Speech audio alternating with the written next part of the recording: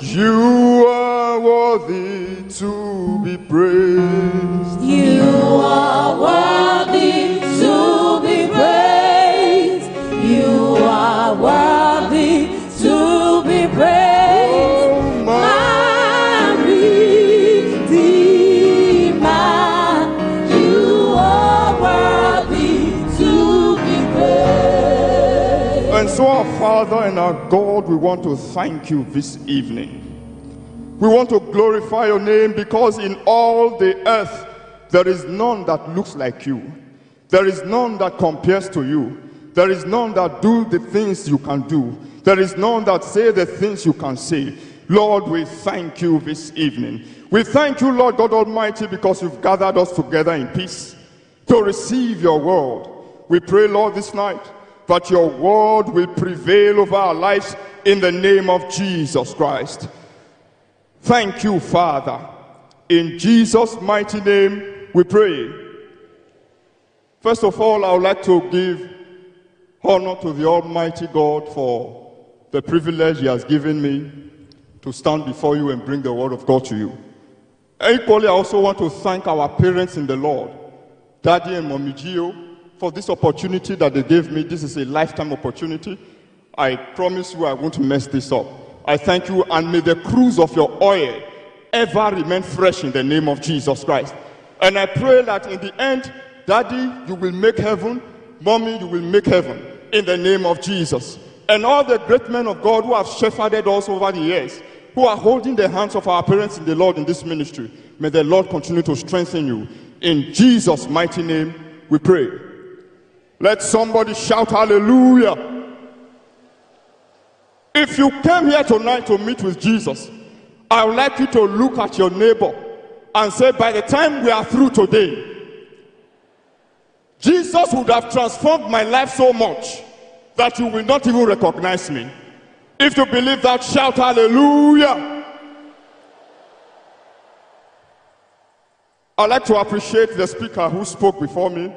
I pray that the unction of God will continue to remain fresh upon your life in Jesus' name.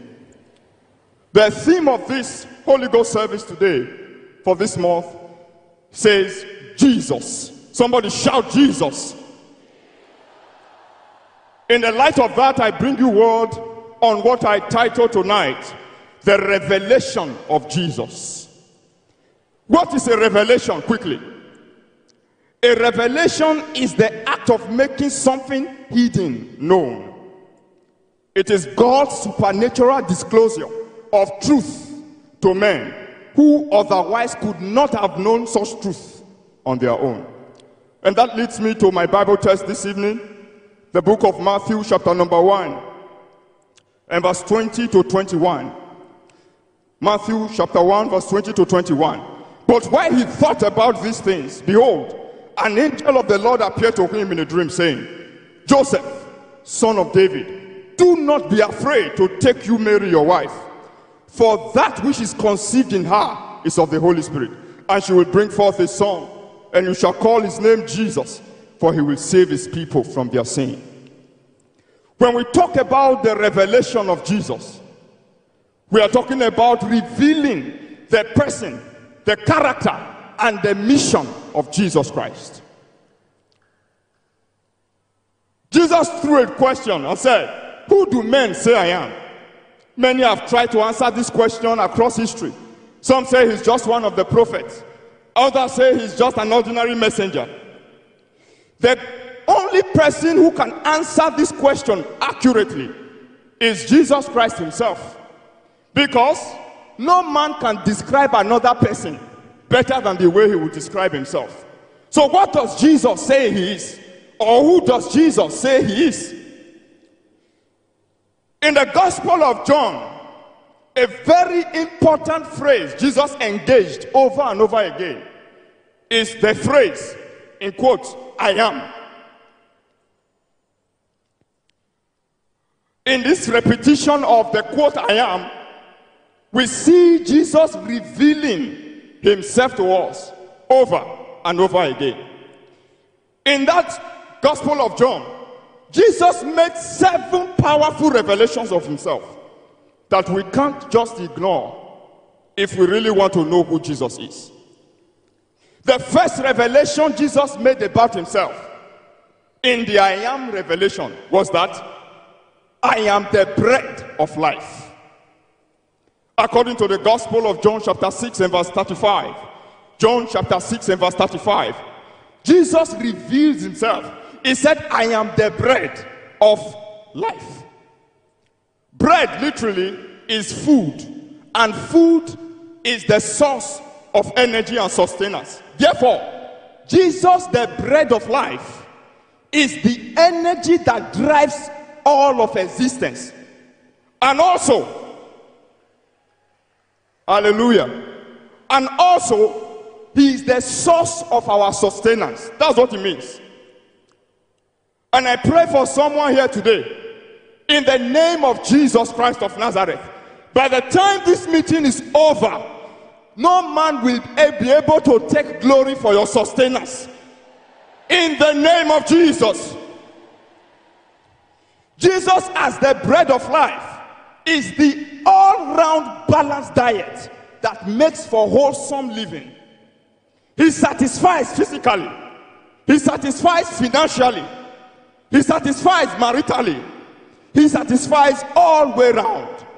In Matthew chapter 14 and verse 15 to 21. Matthew chapter 14 verse 15 to 21.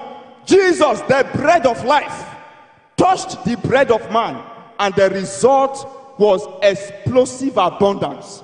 I pray for you today. The source of income that puts bread on your table, Jesus will touch it tonight. I said Jesus will touch it tonight. If you believe, shout Jesus. The second revelation Jesus gave of himself is that I am the light of the world. That's how he described himself. In John chapter 8 and verse 12, John chapter 8 and verse 12, he said, I am the light of the world. Whosoever follows me will not walk in darkness, but shall have the light of life. Light is the natural predator of darkness. When light comes, it exposes and cancels the hidden works of darkness. When you encounter Jesus, the light of the world, the stronghold of darkness over any aspect of your life becomes history. And now I'm praying for someone here today.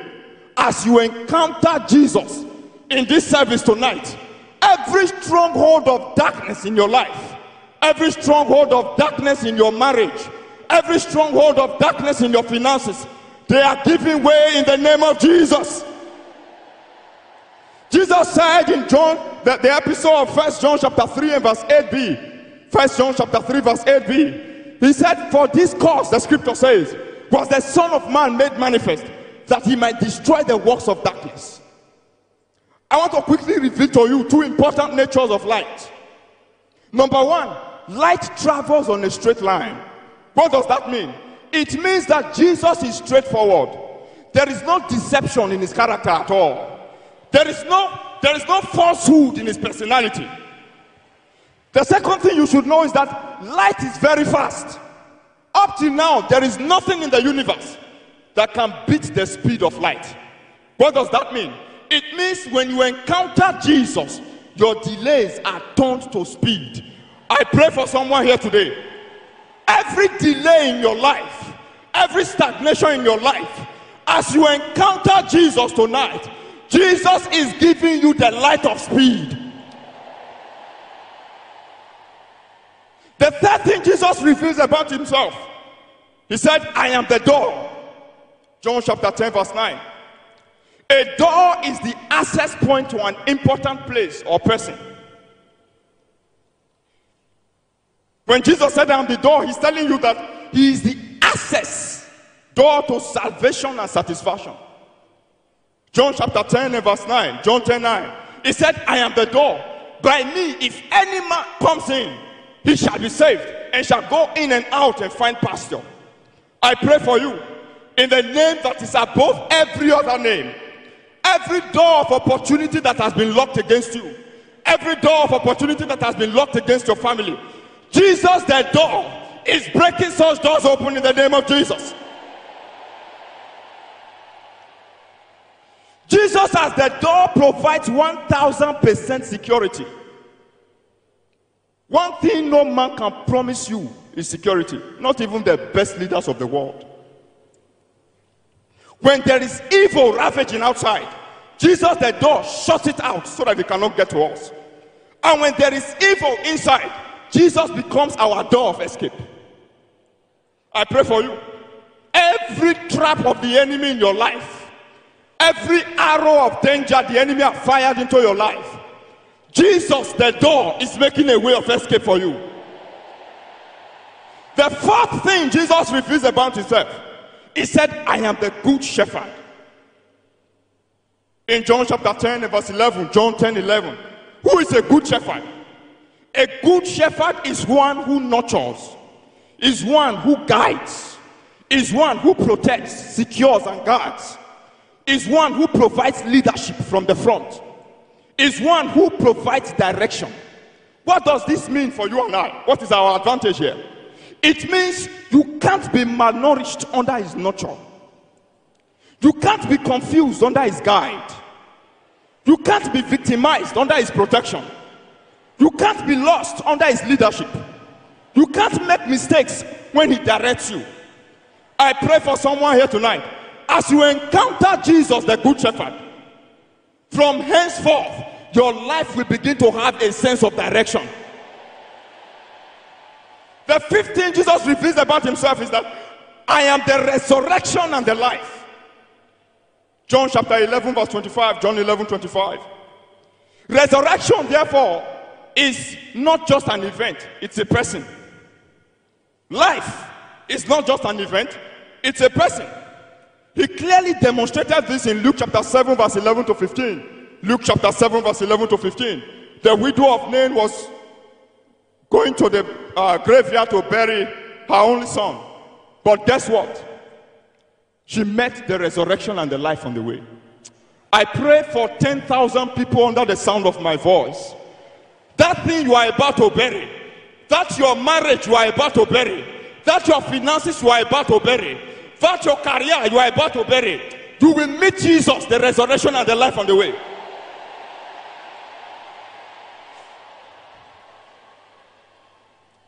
In John chapter 5 and verse 25, he said, the hour cometh, John 5:25, the hour cometh and now is, when the dead shall hear the voice of the Son of God, and they that shall hear shall live. I pray for 20,000 people under the sound of my voice. Everything that has died in your life, every good thing that has died in your marriage, every good thing that has died in your finances, every good thing that has died in your academics, that thing will hear the voice of Jesus tonight.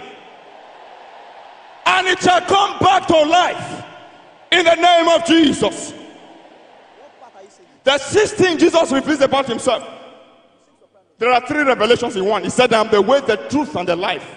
According to the Gospel of John chapter 14 and verse 6. John 14 verse 6. In this revelation we understand that any way that is not Jesus, the way, will lead to certain destruction. Proverbs 14 verse 12. Proverbs 14 verse 12 says there is a way that seemeth right unto a man, but the end is destruction. Unfortunately, many Christians have embraced religious syncretism. They now believe that it doesn't matter what religion you belong to, we serve the same God. That is a big lie from a small devil. That is a big lie from a small devil. It can't be true, because this is clearly stated in scripture. He said, I am the way, the truth, and the life. No man cometh to the Father except by me. Jesus is the only authorized channel to accessing God the Father. The only authorized channel. The Bible records in Acts chapter 4 and verse 12, Acts 4:12. The Bible says there is no other name under heaven amongst men whereby we shall be saved.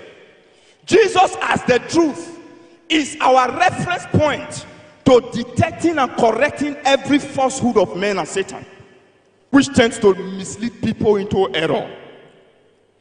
In the truth there is no shame. In the truth there is no fear. In the truth there is no bondage. According to the book of John chapter 8 and verse 32. I pray for you. As you encounter Jesus, the truth today, every lie of the devil, that lie that said you can't conceive, that lie that said you can't get healed, that lie that said you can't make progress, in the name of Jesus, those lies are uprooted in the name of Jesus.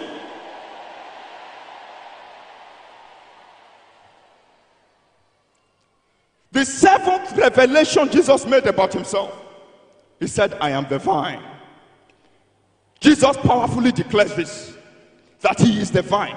Jesus the vine is the source of life now and eternal. It is he who bears and carries us as branches. Everything about Jesus the vine and all connected to him the vine always bear fruit. They are fruitful. The vine is fruitful. It bears branches. The branches connected to the vine are fruitful. They bear fruits. Even the fruits connected to the branches connected to the vine, they are fruitful. That is why they bear seed. I tell you, any fruit that does not bear seed is unfruitful, even if it is called a fruit. The seeds in the fruit, they are not unfruitful either. They carry all the elements that are necessary to represent the vine to the next generation.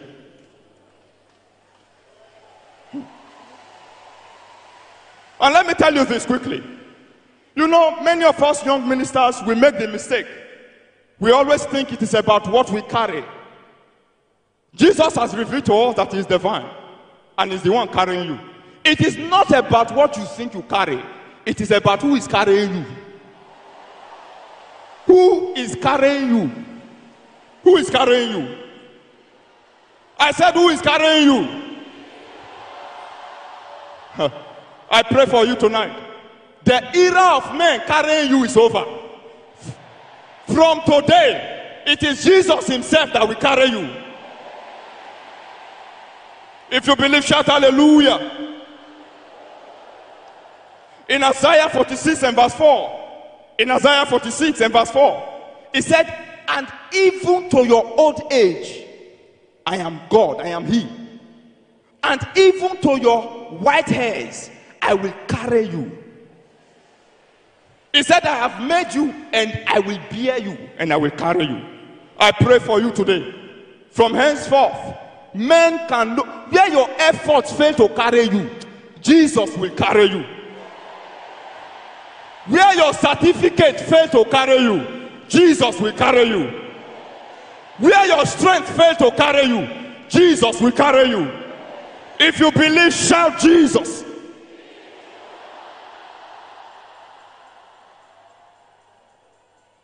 Now let me connect the dots as I round up. The revelation of Jesus is the pathway to salvation. The revelations Jesus made about himself, 7 of them, when you connect them, you will discover that these 7 revelations are connected to our salvation. Let me explain. He said, I am the bread of life. The bread of life here means the word of God. That is the first revelation of Jesus. Now, when a man begins to intimate himself with the word of God, what happens? It causes light to shine. That is the second revelation of Jesus. What happens when this light shines? This light shines and reveals a door. The third revelation of Jesus. What does this door do? It is through this door we access the good shepherd. The fourth revelation of Jesus. What happens when we access the good shepherd? He effects our resurrection from the grave of the Adamic nature and gives us life. That is the fifth revelation of Jesus. What happens after that? So that we can walk in his ways and be guided by his truth unto life. That is the sixth revelation of Jesus. To what end? To the end we might become established in the vine and bear fruits. If you believe in Jesus, I want you to shout Jesus.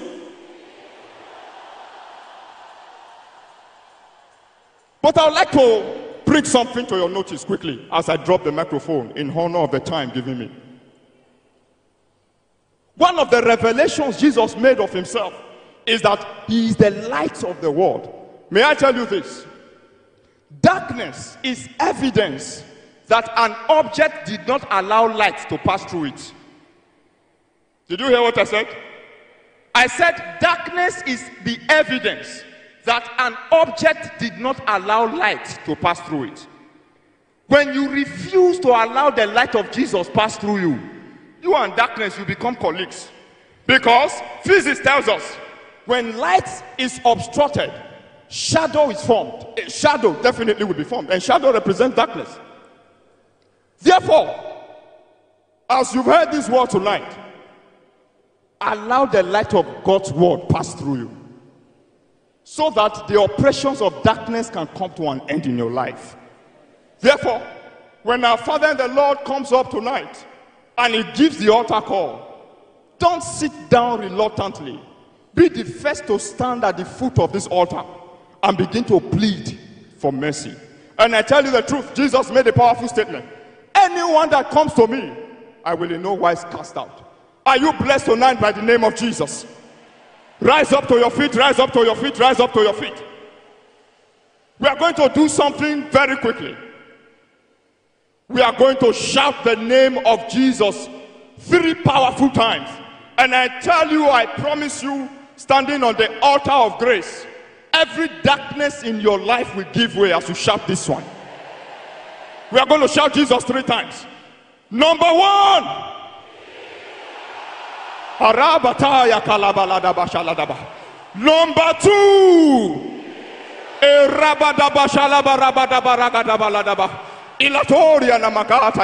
Number 3.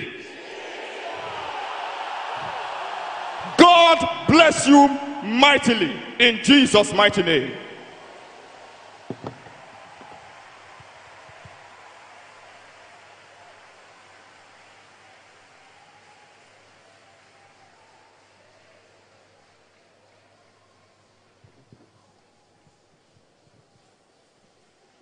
If you are clapping to the King of Kings and the Lord of Lords, do we better, do we better, do we better. Hallelujah. Tell your neighbor, it is getting better.